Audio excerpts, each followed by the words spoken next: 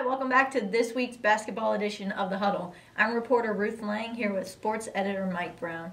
This week we are just going to talk about successes of the season, starting with the girls. Mike, would you just wrap up for us what happened in the girls' season? Yeah, it was another good girls' season. I mean, you had West Branch and Louisville tied for the NBC title, so that's a good thing right there.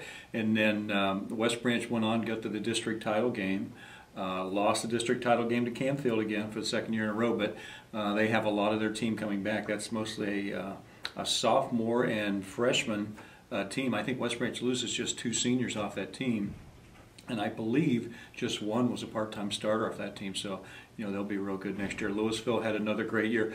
I thought Coach McCulley at Louisville did one of the best jobs of anybody because he had lost a lot of players from the previous year and came back, and they got a piece of the NBC title. So, a great season for them. And then, Ruth, you have the United Golden Eagles, were the last area team standing. They won the Inter-Tri-County League Championship and got all the way to the regional semifinals, where they lost to the Orville Red Riders. Now, no shame in that. Orville got to the state tournament this year, and United had a great season again. Coach Sam Mathias did a great job for them. So, there's a lot of promise, a lot of success stories this year, a lot of good players coming back next year. So there's a lot of promises as we move forward with girls basketball in our area. It's traditionally always been a very good area for girls basketball. Now for the boys, we also had some boys teams make it pretty far in the tournaments as well.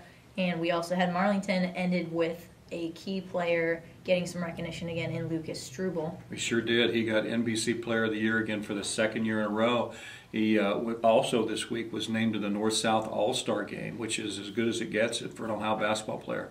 That's going to be played later this spring, but that's a great award for Lucas. And then we had 4 NBC teams made it to the district finals this year. We had the Alliance Aviators. They played Akron St. Vincent St. Mary. Lost to that team, but Akron St. Vincent St. Mary got to the state tournament. So, they gave them a great shot again. And then we had the Marlington Dukes got to the district semifinals. The Salem Quakers got to the district final down at Boardman, and they lost to the Youngstown Mooney Cardinals there. And then another NBC team, not from our area per se, the Carrollton Warriors got to the district championship game in their area, and they had a great year too. So the NBC did very well in boys basketball this year. Now we have a lot of talent coming back next year in the boys as well. The Alliance Aviators return almost their whole team next year, so Alliance will be a force to be reckoned with again next year. And then we have some other teams. Marlington loses Lucas Struble, who's going on to Walsh University. He got a full ride to Walsh University for basketball, so we're happy for him. Marlington will have some players back, but they lose Lucas Struble. West Branch has a few players back next year. Sebring will have quite a few players back next year. They were a young ball club this year. So, and some of the other teams in the area, Minerva was young. They'll have a lot of players coming back. Louisville was young again. And so when you look ahead to next year for the boys, there should be a lot of promise there. I actually think we will be better overall in boys basketball next year than we were this year. And we were pretty darn good this year. When you have 4 teams from one league that get to the district tournament, that speaks pretty well of that. But I think overall for the review area, I think we'll probably be better as far as a number of teams doing well next year than we did this year. And it was pretty good this year. Now just tell us about St. Thomas and their season-ending run as well. Yeah, and again, there's the last team standing for the boys. The Knights did a great job. I mean, they play a really tough regular season schedule.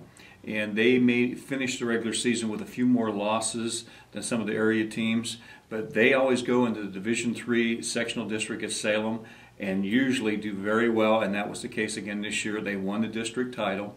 They got to the regional. They lost to the Beechwood Bison last week in the regional, and then Beechwood turned around and lost in the regional final. But a great year for St. Thomas. My goodness, that was just phenomenal what they did. Had some really talented players on that team, and had a few of their players were our athletes of the week this year.